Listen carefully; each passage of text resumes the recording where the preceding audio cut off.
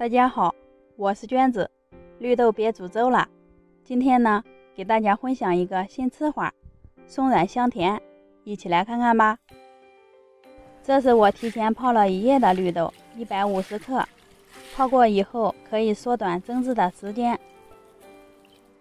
把洗净的绿豆倒在笼布上，摊得薄一些，盖上盖子，开大火烧开，蒸上30分钟。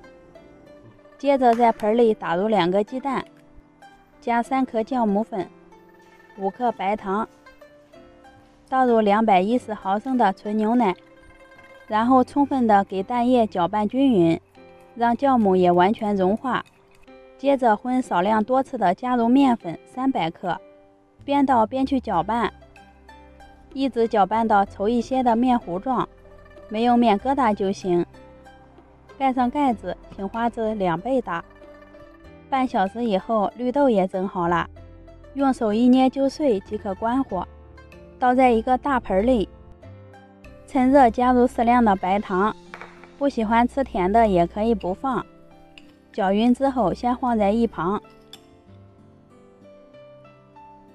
面糊已经花好了，满满的一大盆，倒入蒸好的绿豆。朝一个方向搅拌均匀，同时也排出面里的空气。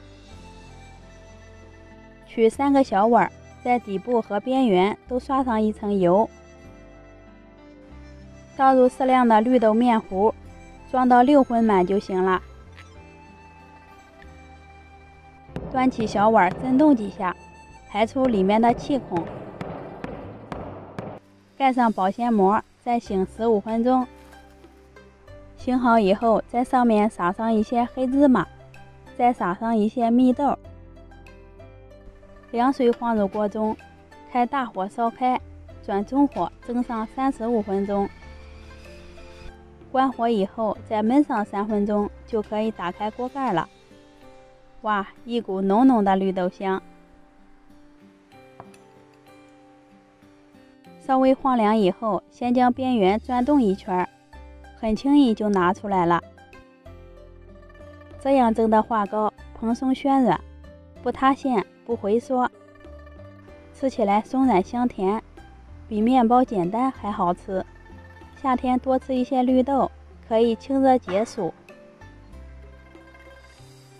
喜欢的朋友关注一下，帮忙转发收藏，谢谢您的观看，我们下期见。